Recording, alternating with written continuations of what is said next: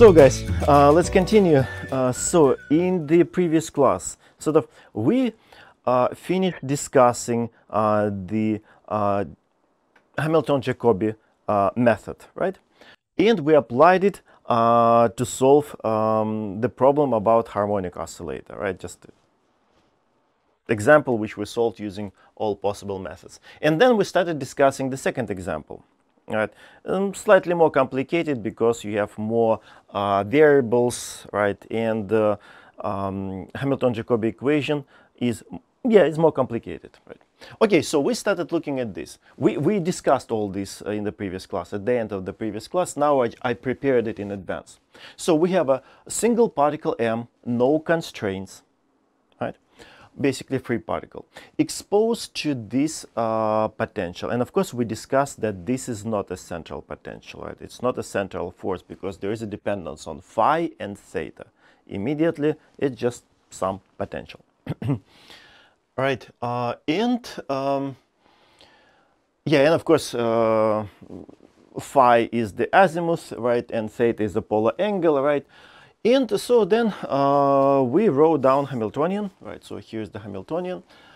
And as usual, in the Hamilton-Jacobi equation, we use generating function of the second type. And of course, we renamed it. You remember, it's just S, which we call Hamilton's principal function, which depends on Q small, P capital, right? And these are two equations which are supposed to give us transformation equations, right? And expression for the new Hamiltonian, which is 0 in this approach. We want to go to the place where Hamiltonian is 0. And of course, we use this equation, we plug it into that expression, and as a result, you ended up with Hamilton-Jacobi equation. So this is basically Hamiltonian, where all the p's are replaced with ds over dq. It's ds over dr, ds over d theta, ds over d phi instead of p phi, p theta, and pr.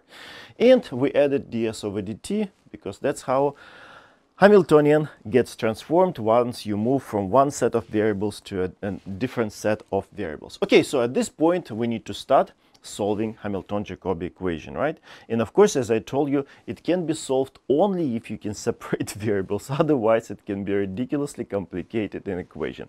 First order partial differential equation with how many variables? R, theta, phi, and t.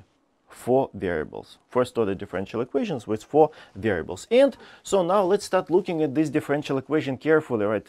Hoping that we can use those recipes which we developed in the previous class. So first of all, you can see immediately that T is cyclic. And as I told you in the previous class, this is the only good news. Right? T is cyclic. Yeah, we can use that first recipe. But neither R, nor theta, nor phi are cyclic. So the second recipe cannot be used here immediately, right? But I told you, right? So what else can we do, right? As I told you, we can just fill our hearts with hope and just dive into the separation, hoping that it will work, right? But first of all, let me write about time, right? And of course, we can use that recipe. So which way I wrote? Okay, so since T is cyclic, right? So immediately we can search for the solution in this form as principal function equals to the Hamilton's characteristic function, which is the function of what? R, theta, phi, right? And minus alpha 1 t. Okay, now instead of alpha naught, I use alpha 1. So I will just use, we will have several constants, and I started with alpha 1, I think, yeah. Yeah, I used alpha 1. Okay, so we can use immediately the first recipe. Okay, let me frame it. And then the rest, none of this cyclic, so just as I told you, let's just dive hoping that we will be able to separate. Okay.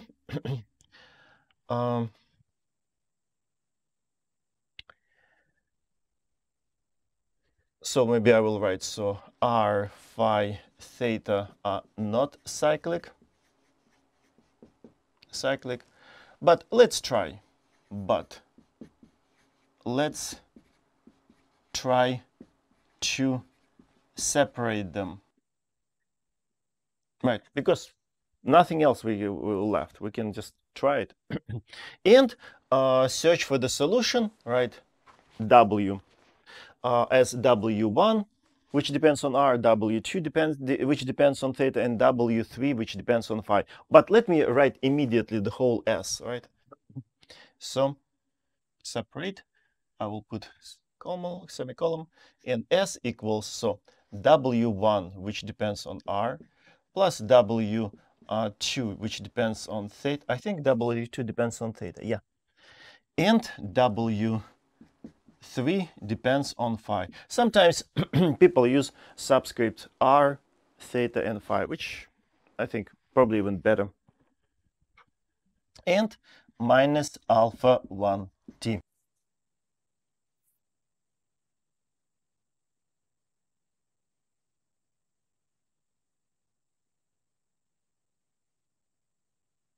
Right. So we search for a solution in this form. Again, this is the recipe and this is our hopes, right? Yeah, probably I should also frame it because it's important. Okay, so now what? We just need to shove it into the Hamilton-Jacobi equation and see what we can get out of that. Okay, so I will just need to rewrite it one more time. Lots of rewriting in this approach. So it will be 1 over 2m. So instead of ds over dr, we will have only dw over dr because these doesn't have r dependencies, and this is a partial derivatives. Dw1 over dr, right? Then plus 1 over 2mr squared. Now it's a dw2 over d theta squared plus 1 over 2mr squared sine squared theta dw3 over d phi squared. Then that term stays because it doesn't have any s's, so a sine 2 phi divided by r squared sine squared theta, and ds over dt immediately gives us minus alpha 1, right? Minus alpha 1.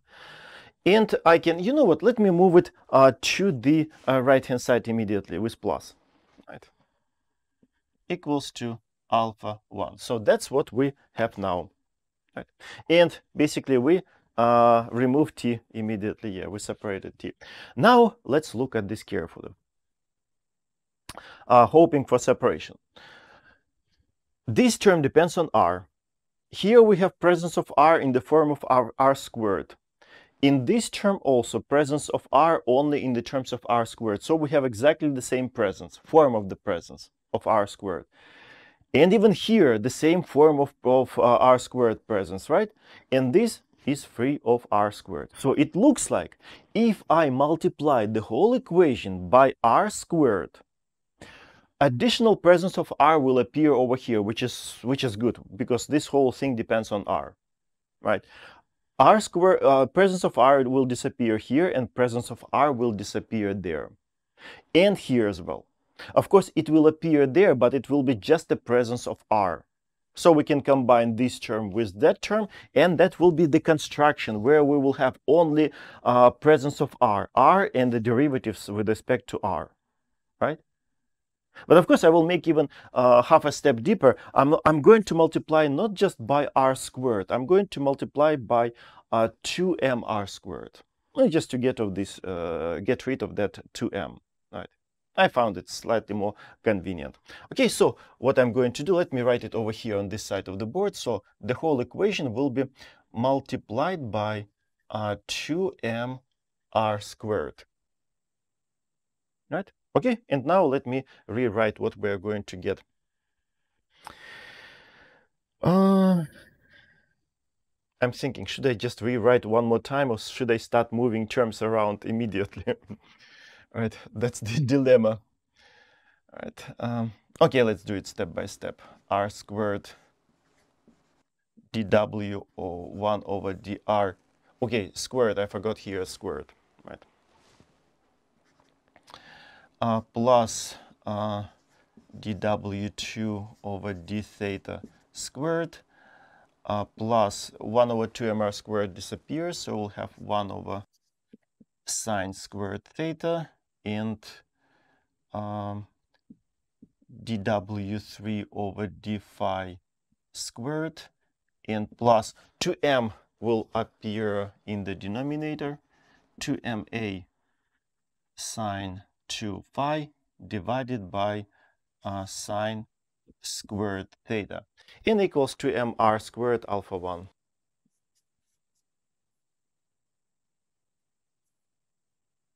Right. Okay, so now this r dependence, and this guy will have only theta and phi dependence. Damn it. Probably I should have moved terms around. Again, I will have to rewrite it. Right. Feels like wasting time a little bit. Okay, so now, of course, I will move this over here. I think I moved that way, yeah. So it will be r squared dw1 over dr squared, that minus 2m r squared alpha 1. And these two terms I will move to that side. Okay, 3 terms with minuses, of course it will be. Let me save some space. So it will be minus dw2 over d theta squared minus 1 over sine squared theta dw3 over d phi squared minus 2ma sine 2 phi over sine squared theta. Okay, and now the same arguments like I told you before in the previous classes. So here we have dependence on r, here we have dependence on phi and theta. And of course it must be correct. It doesn't matter which r, which theta and phi. So if you keep, for example, theta and phi the same and start changing this, so this side changing, that side stays the same. It's not an equation. Or you can reverse situation, right? Keep r the same, start changing this. So the right hand side will be changing this constant. It's impossible. So it's only possible to have this equation for any r, for any theta, for any phi, only when this is constant and this is the same constant over here, right? Okay, so let's, we introduced already alpha 1, now let's introduce alpha 2. So this is equal to alpha 2, right? Right, so now we're getting the equation for W1. All right, so this equals to that. So as a result, we're getting the equation for, okay, r, you know what? I will move r squared immediately to that side. So it will be dw1 over dr squared minus 2m alpha 1 equals to alpha 2 divided by r squared. So the equation for W1. Right. Okay, that can be easily solved. Right. And we're getting the integral for W1. So it will be in integral over r, of course, right? Integration over r. And this plus that. Square root. Square root, first of all. Right. Alpha 2 over r squared plus 2m alpha 1 dr. Let me check if I got what I have here. Yeah, of course. Okay, so that's we managed to separate r. So and we found W1. Right. Okay, let me frame it, because at the end I will have to collect all these achievements. But for now, we need to move further, because we still have here mass of theta and phi. So it's a first, no, it's a second step. The first was here, now the second. And so now this must be equal to alpha 2. You know what, let me rewrite this equation, right, separately. And I will move minus to that side. So, and so dw2 over d theta squared plus 1 over sine squared theta dw3 over d phi squared plus, okay, I pretty much multiplied the whole equation by minus 1.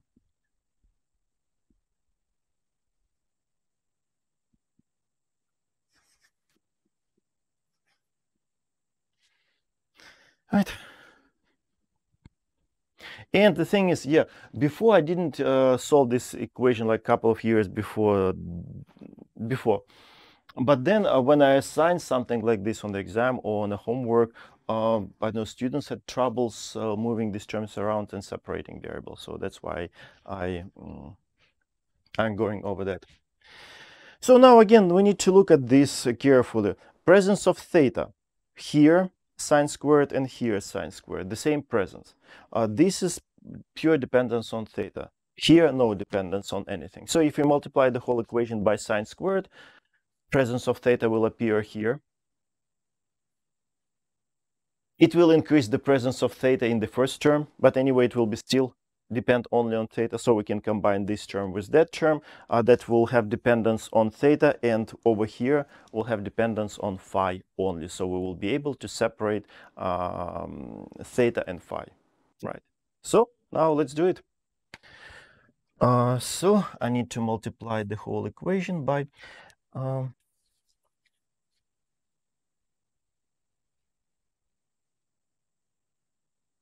I'm just thinking, should I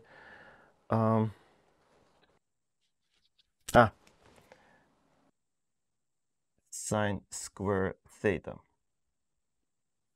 Just want to get exactly the same like in my notes, but of course you can introduce constant in a different form, right? There are lots of freedom.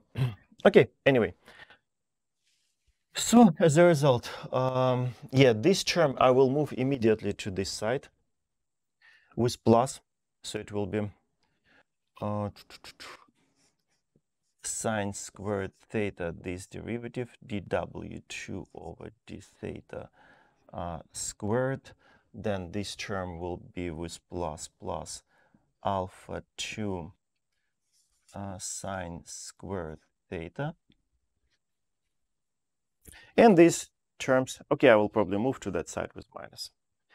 So it will be minus dw3 over d phi squared, and minus, again, sine squared will disappear.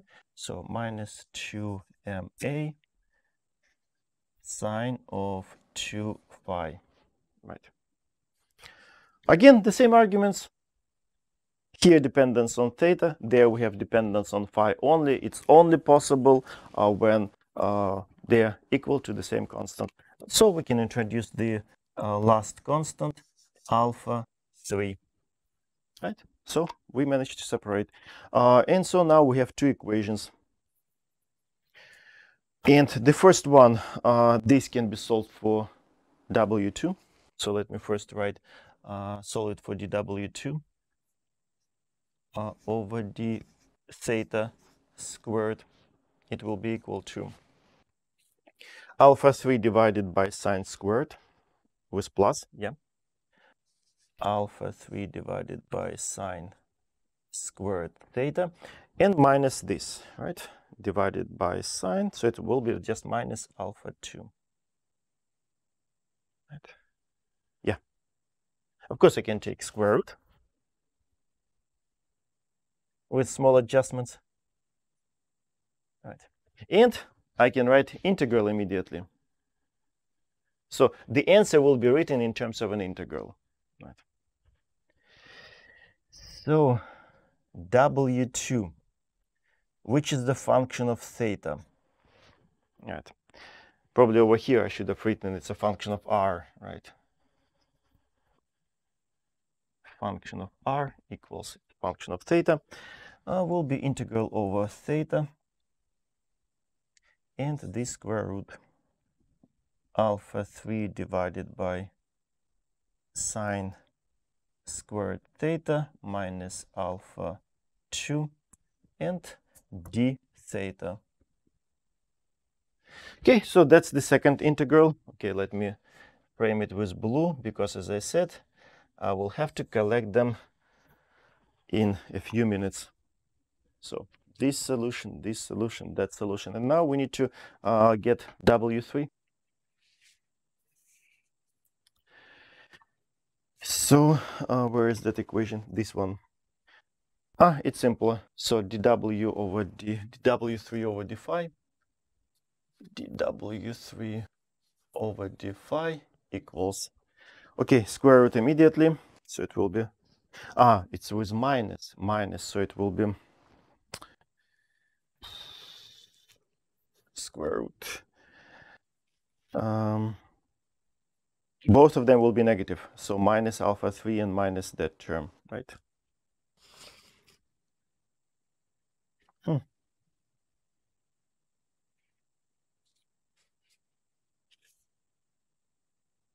In my notes, I'm getting one term with plus. Okay, now I need to find out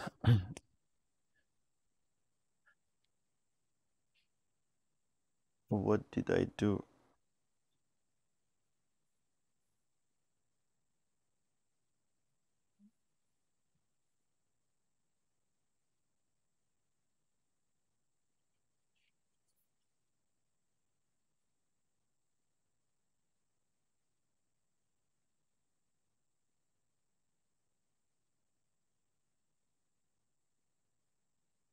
Okay, let me write what I'm getting, and then I will start looking because I cannot see immediately. I'm getting with minus alpha 3 and minus 2ma sine 2 phi. Right.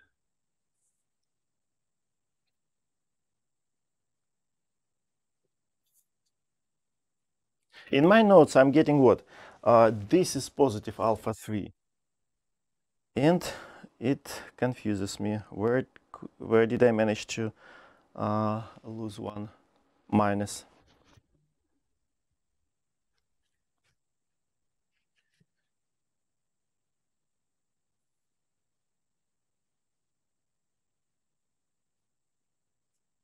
This is correct. Alpha sine squared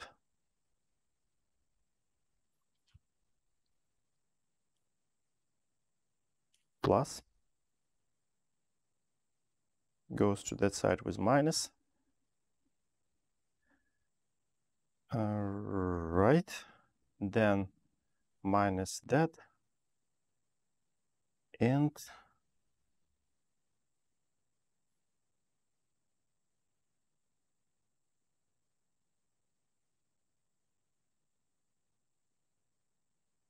no, I cannot see any mistakes.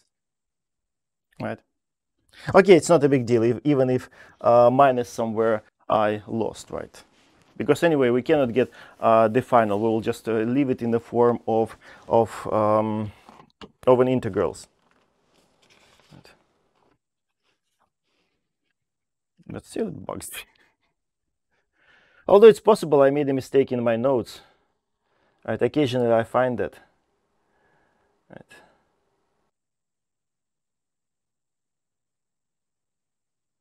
Yeah, I think I made a mistake in my notes. Yeah. Yeah. Okay. So now we can rewrite it in the form of an integral, although it's obvious. Right. So W3 equals to an integral, of course, that minus alpha 3 minus 2ma sine of 2 pi. and of course d phi. Okay, so that's the last piece in our solution. So now let's combine them and write down the final form of this Hamilton's principal function. So back to S, right? So as a result, S will be equal. Okay, so long function. Where is my W1? This one. That's why I needed to frame them. So it will be square root of alpha 2 over r to the power of 2 plus 2m alpha 1 dr, then plus W2 here, this. So it will be integral, of course it's integration of r, integration over theta, square root of alpha 3 divided by sine squared theta minus alpha 2 and d theta. Now this plus integral of minus alpha 3 minus 2 ma sine 2 phi d phi. Okay, that's my phi. And the last minus alpha 1 t and minus alpha 1 t. Okay, so that's our Hamilton's principal function, which again, you remember, it's a generating function of the second type, which leads us to new canonical coordinates where Hamiltonian equals to 0. Right. Okay, and so now we can write down, of course, our solutions in the new world where Hamiltonian equals to 0, and then we will need to write down the equations to go back, right, to the old world, right. Okay, I will erase these multiplications, those factors, right. Okay, so now solutions. Of course, you remember they're constants, right? But anyway, so let me write them down. So first Q capital dot equals to partial derivative, of course, of k with respect to p, right?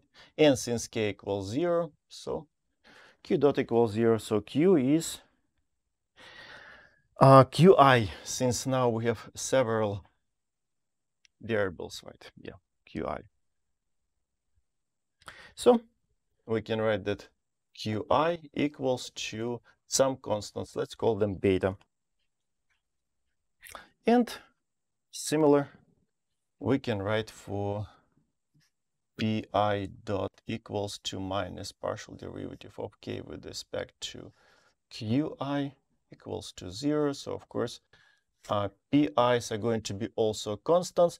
And you remember, we recycle our constants, which we get from Hamilton-Jacobi equation. So our alpha 1, alpha 2, and alpha 3. So we're going to use them as our generalized momenta. So it's a alpha, which way I wrote it, just alpha I guess I write. Yeah. Right. Our constants alpha 1, alpha 2, and alpha 3. Right. Okay, so now we just need to go back. And in order to go back, this equation will give us immediately the evolution of the system, right? So let's just grab this. So now go back. All right, so it will be Q1, which is some constant beta 1, right? It's this. Right. Must be equal to the partial derivative of that s with respect to, right, partial derivative of s with respect to p1 capital. And of course, p1, it's alpha 1. We use our constants, this alpha 1. So it will be partial derivative of s with respect to alpha 1. right? Okay, so now we need to differentiate all that mass, right? So where alpha 1 is present here, and there, the last term. So let me start with the last one. So it will be minus t, all right? And this, okay, so it will be plus integral square root will go in downstairs, so it will be in the denominator r squared plus 2m alpha 1, right? Then 1 over 2 and 2m and dr, right? So that's first road home, back home, right? Yeah, of course, t can be, of course, you can remove. I mean, 2 can be removed. And so after integration, what are you going to get? And inversion. Of course, you need to integrate, then invert, and you will get r as a function of time and constants. You see alpha 1, alpha 2, and beta 1. So after inverting, of course, we're not going to do it. It's too much of a mess, right? So it will be r will be a function of a time, then alpha 1, alpha 2, alpha 1, alpha 2, and beta 1. And beta 1. Yeah, so basically immediately you see how r coordinate changes with time. But it's the first one.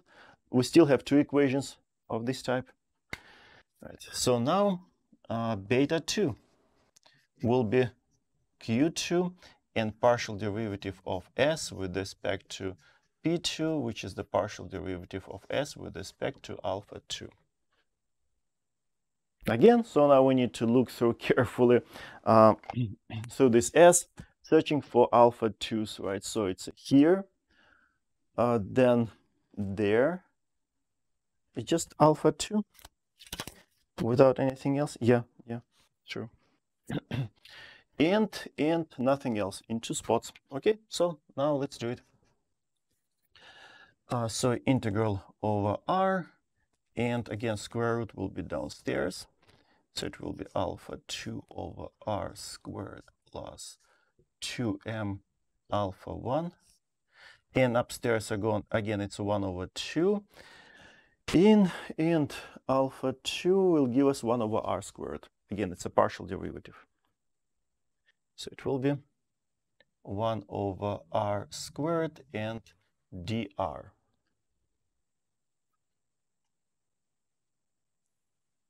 Okay, and the second is here, second presence of alpha 2 plus integral. Again, this goes in the basement, alpha 3 over sine squared theta minus alpha 2, then 1 over 2 upstairs, and minus 1 when you differentiate alpha 2 inside, minus alpha 2 inside. So it will be minus 1 and d theta, right? So that's the big mass for the second. And so what can you get out of this? If you integrate this, then integrate that, you will get what? R will be here, theta will be there, and if you invert it, you will be able to get how R depends on theta, right? So if you if you invert this, you will get, of course, R. Okay, okay, maybe I will write underneath. So from here you can get R as a function of theta, or if you want to see time dependence, how R depends on time, you will need to grab this R from the first equation, shoved it into this equation after integration, and then you will have what? You will have here you'll have only time dependence. This is constant, and here you have theta. Invert it, and you will get how theta depends on time and bunch of constants, right? So if you use this over here, in that case, you will end up So I use green color, sort of related to that substitution. So you will get a theta as a function of time. Theta as a function of time and bunch of constants, right? Time, alpha, all those alphas, alpha 1, alpha 2, alpha 3, and beta 2, right? So you'll get function of time and a bunch of constants. And so the last one, now we need to, Q3. So it will be, okay, let me put small bullets here, here, and now there. So beta 3 will be equal to Q3, right? So this, and yeah, it's a partial derivative of the principal function with respect to P capital 3, which is alpha 3. Again, order which constant you use instead of P1, it's up to you. Again, it's not unique, right? With all those constants, you will end up in the world where Hamiltonian equals to 0. For example, if you over here beta 1, and instead of P1 you can use, for example, alpha 3 or alpha 2, right? Or here instead of alpha 2 you could have used alpha 1 or alpha 3, right? Yeah, plenty of freedom. Okay, so now let's finally differentiate a couple of integrals. In this case, alpha 3 here and there, right? So you will end up with integral alpha 3 over sine squared theta minus alpha 2. And 1 over sine, okay, first of all, 1 over 2, and then 1 over sine squared theta, and d theta. And that will give us plus, again, integral, then square root downstairs, minus alpha 3 minus alpha, into 2ma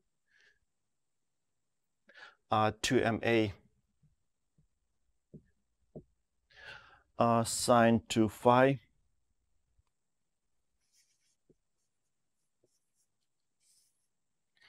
and we're differentiating with respect to alpha 3, so it will be 1 over 2 and minus 1. 1 over 2 times minus 1 and d phi, right? So again, so what can we get out of this? So here you'll get theta dependence, there phi dependence. So if you integrate and invert, you will be able to get, for example, how theta depends on phi or phi depends on theta, right? So from here, of course, you can get how, let's say phi, how phi depends on theta. Or again, if you use the results from the previous, right? So if you use that theta, how theta depends on time, if you shoved it into the first integral, after integration into the first term, you will have only here time dependence, phi dependence, and bunch of constants. So you'll be able to see how phi depends on time and bunch of constants. Or how phi depends on time and those constants, alphas and betas. Big mess, but yeah, we are sort of learning the procedure, right? In this case, getting to the final result is not that simple, not like with harmonic oscillator. Okay, so, but again, the goal was to go over these motions, right? Move terms around, multiply something by something, right? In order to separate variables, because I was surprised when for the last 2-3 years, I realized that students first kind of have had issues with problems like that. Before I didn't solve this problem because kind of too messy.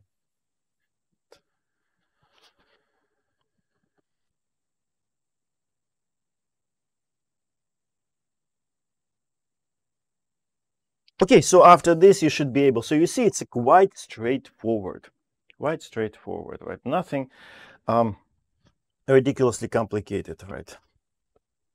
If the question is not about actually getting the explicit dependency, right? So now the small piece before we move out of this chapter, let's look at the physical interpretation of Hamilton's principal function.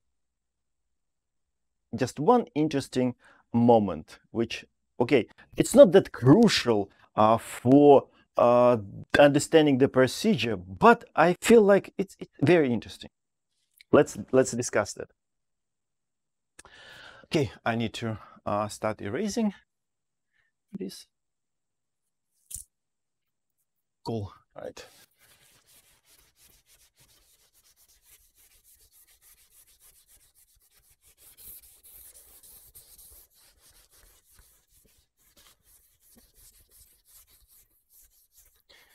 It's a new black marker, and at the very beginning it's difficult to erase it.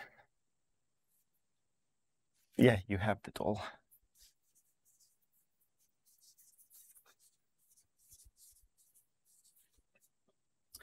Okay, so let me write physical interpretation of S. Okay, and interesting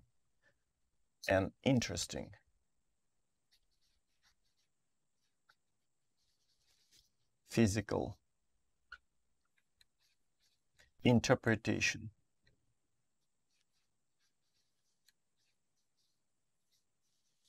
of S. Okay, it looks like okay. Our Hamilton's principal function, which is in by its nature just a generating function of the second type, right? Okay, so let's assume that we solve the problem. And we know how coordinates, all coordinates q depends on time. And of course, a bunch of constants, right? So let's assume, let's write, assume we solve the problem, solve a problem. And as a result, we know how qi depends, which way I wrote it? Yeah, just qi depends on those constants alphas, betas, and time. It's sort of like this, right? And then here, theta and that. So let's assume that we know life of the system. We know the sort of trajectory of the system, right? Or we can say we know the evolution of the system. Okay, so, and you know what? Let me write that S, of course, is the function of Q, P, right? And time. Okay. Now, let's evaluate the total time derivative of S along these solutions. So basically, Q's here. Instead of P's, we know that P's are our constants of integration from the Hamilton-Jacobi equation, right? So let's just take the total time derivative of S along this trajectory of this of the system, right? This along the solution of the system, right? Okay, so now let me write. Okay, let me write. So let's take ds over dt along. Which way should I write? Okay, along the path. Along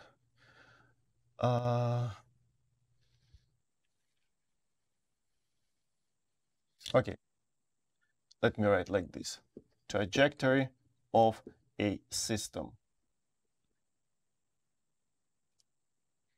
Basically along the solution. Okay, so now let's do it. So ds over dt, right? Should I write? Yeah, probably I should write qi. Then pi, it's a constant, right? And then time dependence, right? So I just wrote explicitly what S depends on. Because again, we're differentiating when S is evaluated along the solution. All right, so Q is that, P is constant, and time.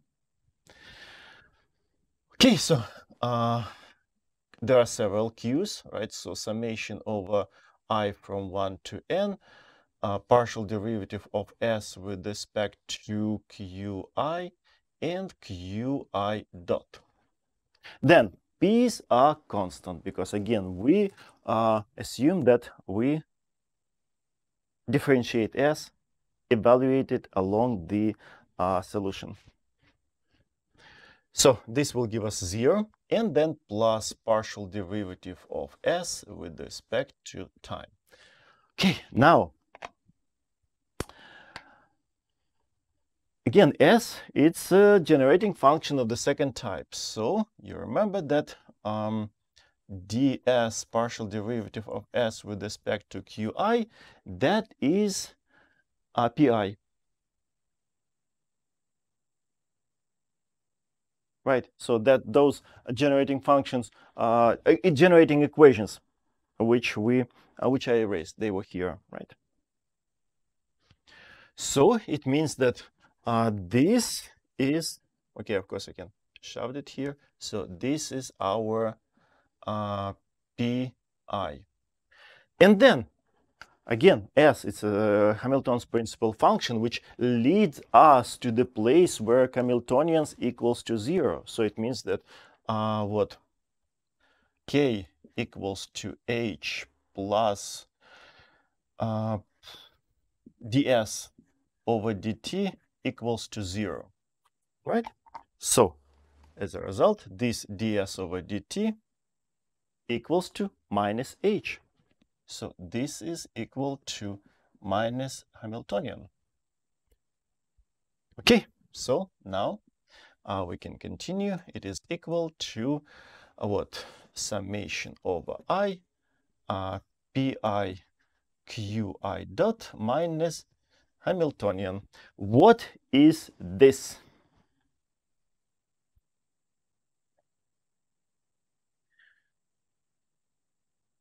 P times Q dot minus H.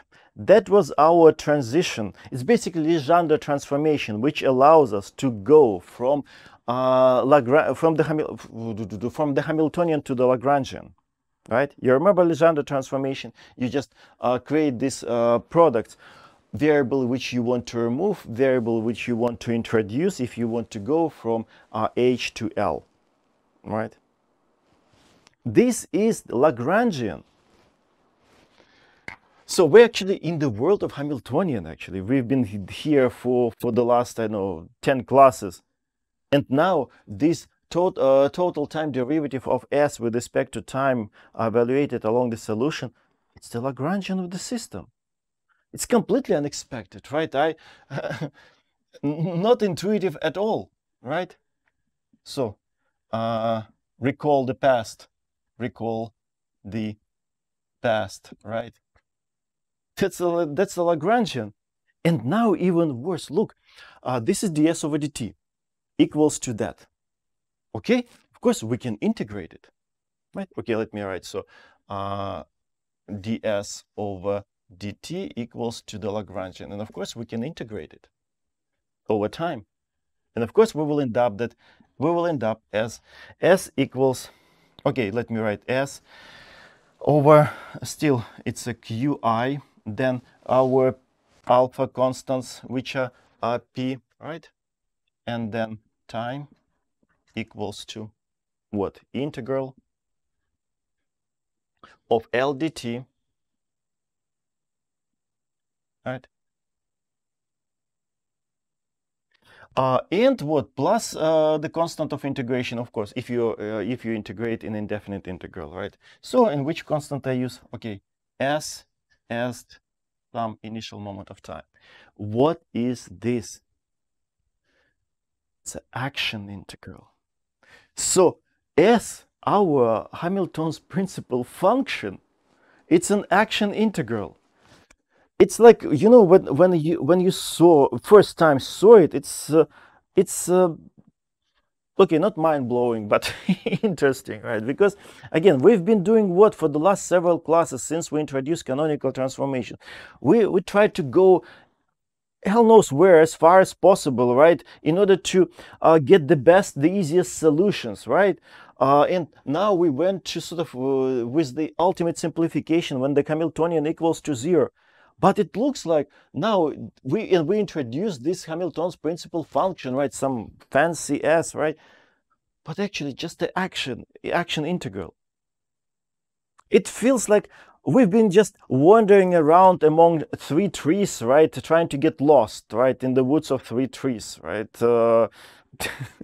And everything was here, right? It's mesmerizing. But of course, at this point you can start kind of, you remember our troubles in those canonical transformations, because every time we had a vicious circle. In order to get canonical transformation equations, you need to know generating function, but we didn't have any procedure how to get those generating functions, right? Basically like vicious circle. And it looks like now, we can get Hamilton's principal function using maybe this. But the thing is, in order to get this Hamilton's principal function from this approach, you need to know the solution. You need to evaluate it along the solution, along the true evolution of the system, right? So in order to write Hamilton's principal function, you need to know the solution. But why do we need Hamilton's principal function? In order to find the solution. Again, the same kind of vicious circle. Yeah, we can write Hamilton's principal function from here, but you need to know the solution. And we need Hamilton's principal function to get the solution. Right. It's an interesting, yeah, I think it's worth of remembering of this fact. But of course, in terms of solving problems, it doesn't make our life better. But it's good to realize that there is this very, very interesting interpretation. Right. Again, you cannot use it in the problems, but I cannot resist. I cannot skip it. I skip this. Right. Okay, so at this exciting moment, right, we can finish this chapter, right, and move to the next chapter, right, coupled oscillations. Where I get this this phrase at this and at this exciting moment, we can we will close the we will end the program. It's if you ever watched Top Gear. That's how Jeremy Clarkson usually finished the program, right? Of course, I cannot mimic him, right? And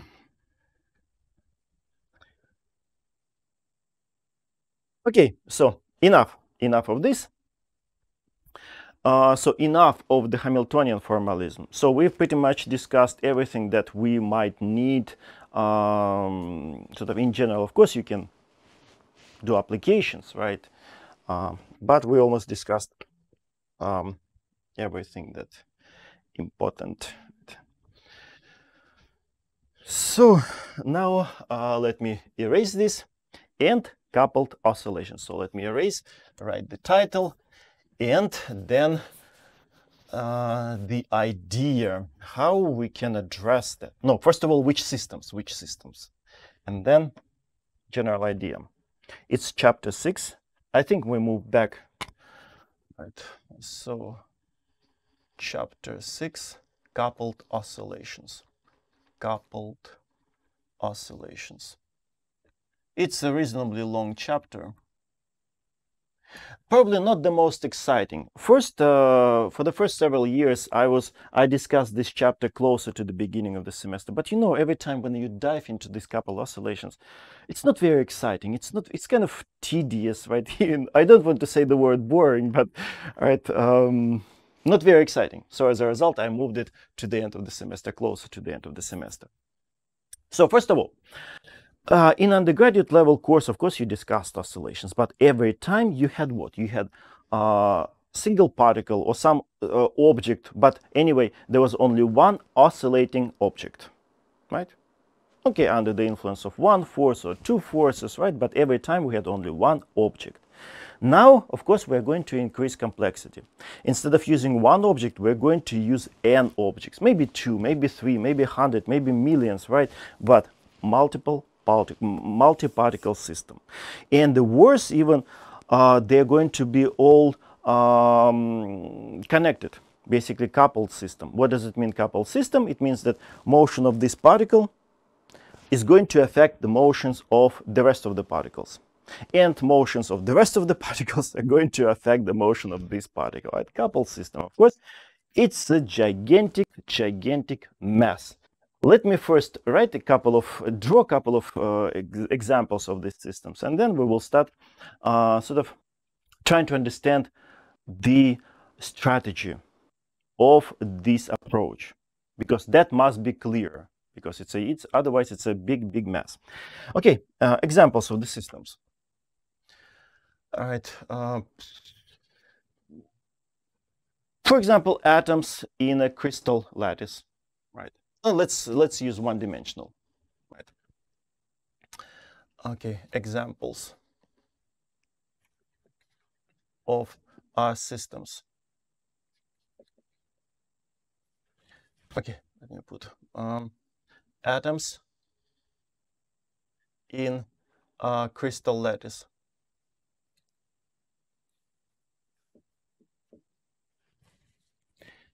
Yeah, double T. All right, so something like this. Let's say you have one atom, then, of course, electric, there is sort of the nature of the connections between atoms, of course, electromagnetic, but very often we can just model it using springs, right? In classical mechanics, of course, right? So then another, then another, and so on, right? So you can have something like this, right? So M, or sometimes they're different, right? It depends. Then you can also, for example, model some molecules. All right, so let's say you have, let me start with a circle. And let's say you have first atom, then sort of like a spring, then there's the second atom in a molecule, then again there is a spring, then there is a third atom. Actually, at some point I remember we solved the problem like this. Of course, it's so lengthy, right? Very tedious. So let's say you have M1, M2, M3, and of course case, they can be the same, can be different, right? It depends on the situation. Or a system which you might have seen already in undergraduate level course, right? So you can see something like this. So simple pendulum. Okay, not simple pendulum, a mass spring system, right? So let's say K, here let's say M capital. And if we attach here a simple pendulum, so Bob with mass L, or with length L, again, coupled system. So the approach which we're going to develop can be used here. So it depends. Okay, so now, general idea, the strategy to this of the approach. It's sort of like before, in the battle, before you start doing some actual actions, generals must decide.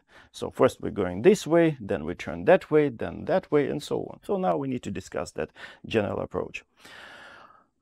Okay, system like this, n particles, they all can oscillate in different directions, with different frequencies, different phases, right?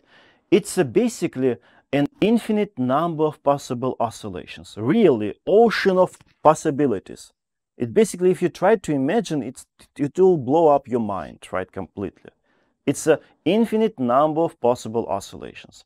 So, but of course, out of that sea of oscillations, there must be oscillations, definitely there must be oscillations when or where all particles of the system oscillates with exactly the same frequency. Out of that sea of infinite sea of all possible oscillations, definitely there must be oscillations like that.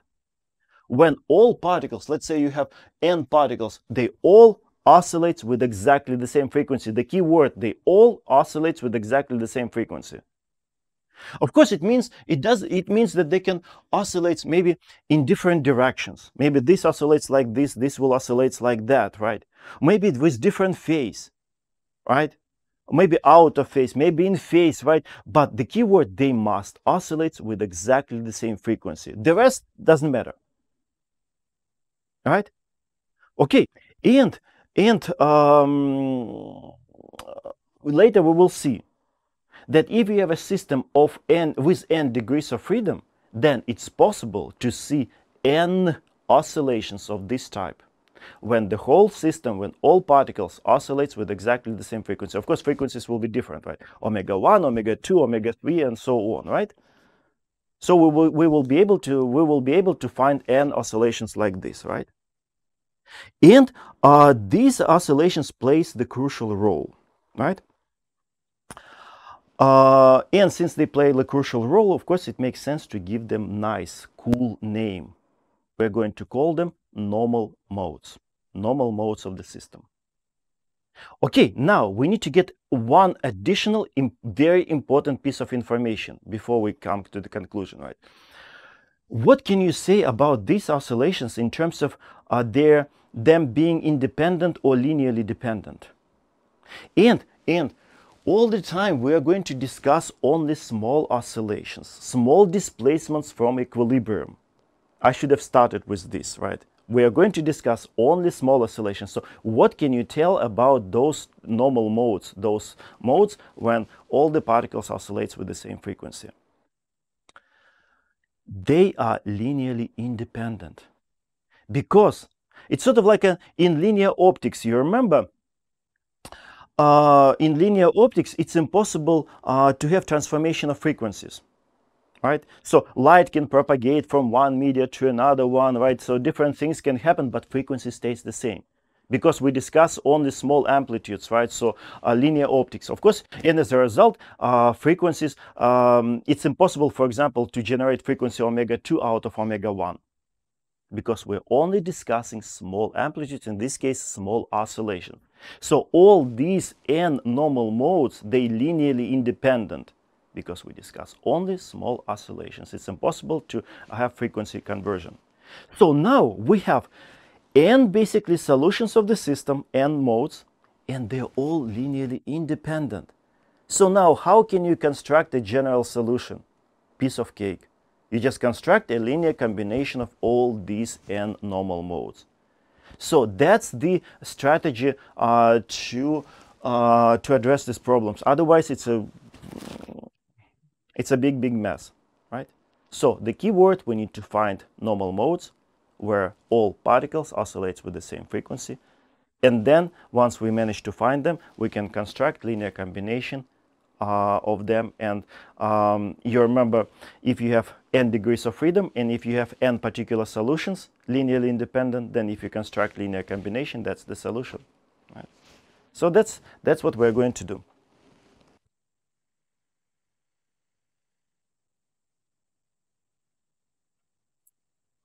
Okay, so I will probably be able only to state the problem, the system. And probably I will start with, okay, I will put a new bullet. And first,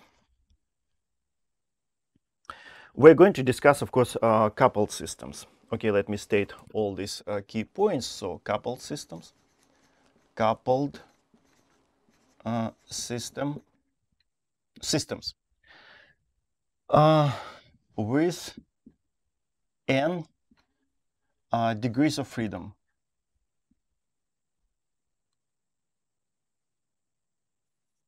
I didn't introduce abbreviation. Of course, we can abbreviate as D or F, for example, right? Right. So far, I never used these abbreviations. Right. Then, what next? Yeah, we're going to discuss conservative system, and we're going to use Lagrangian formalism, not Hamiltonian. We're going to use Lagrangian formalism. And since we're going to use the typical Lagrange equations, so of course we're going to restrict ourselves to a conservative system. So forces acting between objects are going to be conservative, right? So probably I should write it's a number 1, it's a number 2, which way I wrote conservative system. Conservative systems.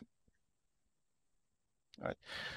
So it means that potential energy will depend only on position. No finicky stuff, no dependencies on the velocities or time dependencies, right? So conservative systems. So V, it's a function of Q, which just from 1 to n. Qn, right? So then, third, we're going to assume small oscillations only, right? Small oscillations, of course, around stable equilibrium points. So small amplitude oscillations, yeah. So small amplitude oscillations.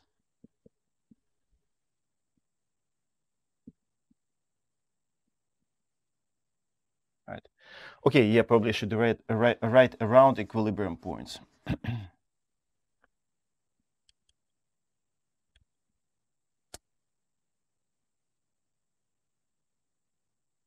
My whiteboard is getting loose a little bit. And the last piece, I think, yeah, the last piece, we're going to assume that transformation equations, we will see that we're not going to use these coordinates. We will move to somewhere else. Right.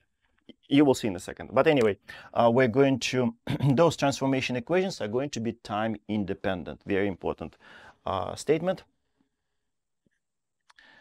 Transformation equations are time independent.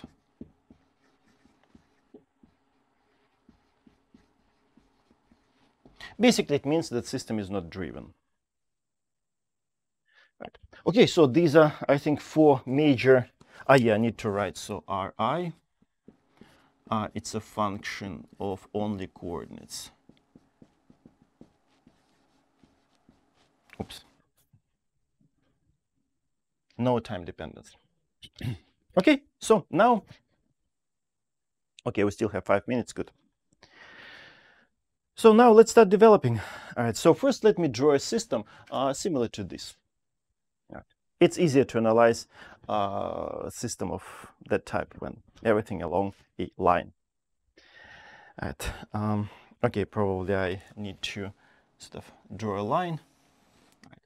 And now,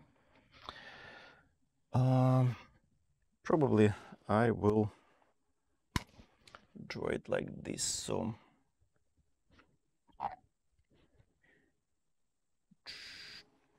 first mass, then the second mass, then again spring, then another mass, then again a spring, and so on, right?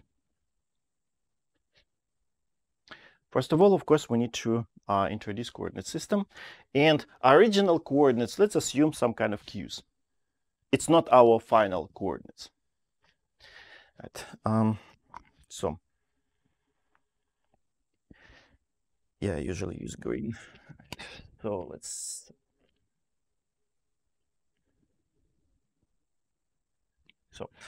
So current positions of these masses, they already displaced from the equilibrium, right? Some arbitrary positions.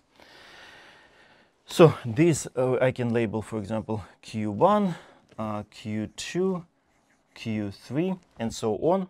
Right. And let's start with 0. I think I started. No, it's fine. Q1. Right. Then let's assume that equilibrium, these equilibrium points.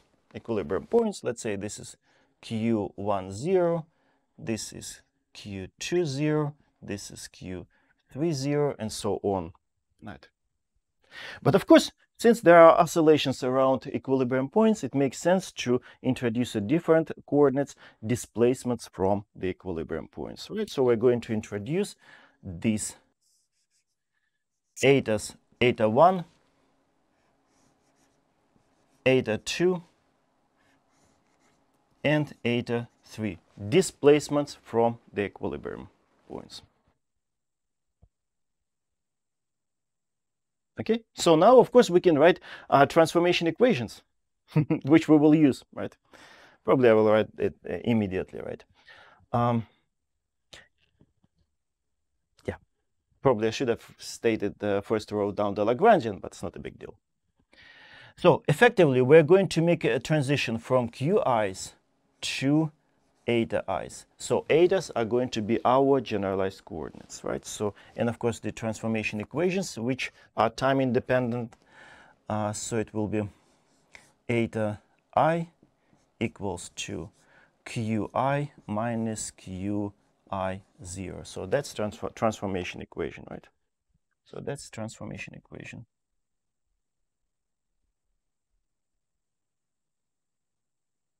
Of course, it should be framed because transformation equations are important, although in this case it's quite trivial.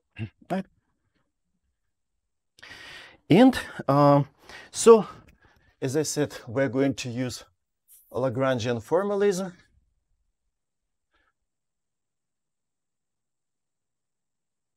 So L equals to T minus V. And since we're going to introduce etas, and of course etas are small, so I should have written this, right? So etas are small displacements.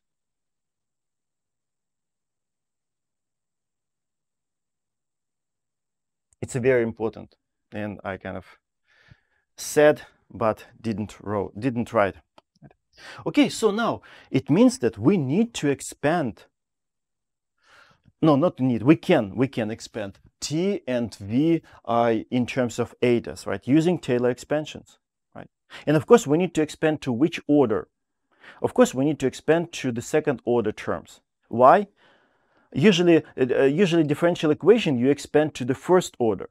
But Lagrangian, every time you have to expand to the second order, because what do you do after that? You grab the Lagrangian and put it in the Lagrange equation, right? And after differentiating the Lagrange equation, you will get the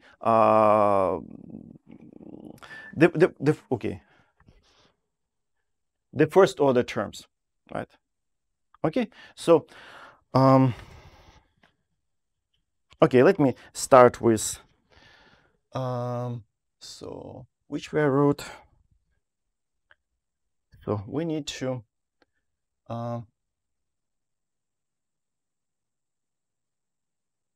rewrite L in terms of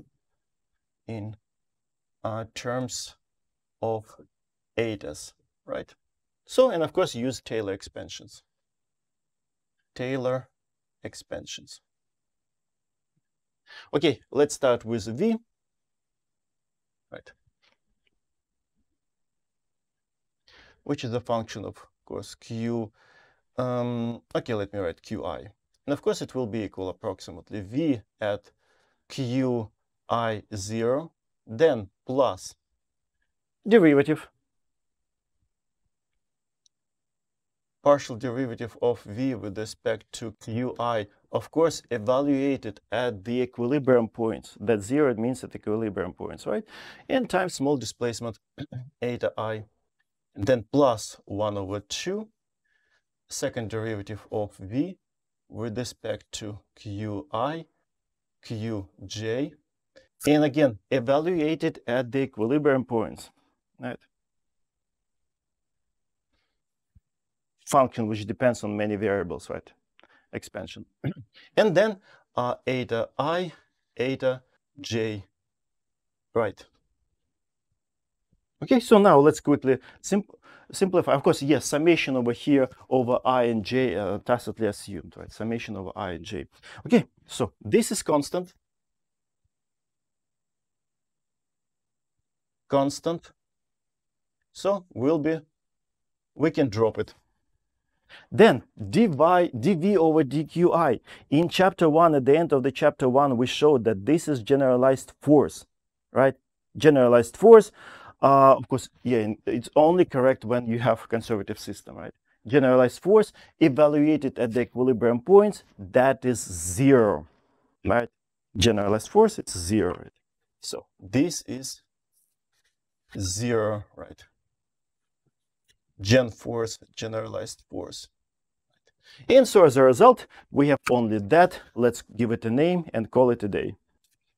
So let's call this, which way I will first write. So V at Qi equals to 1/2 summation of, okay, let me rewrite one more time. I thought about skipping it.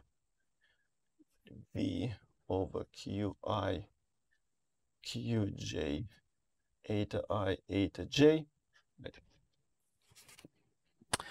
Okay, so the potential energy matrix. Let's introduce potential energy matrix. So Vij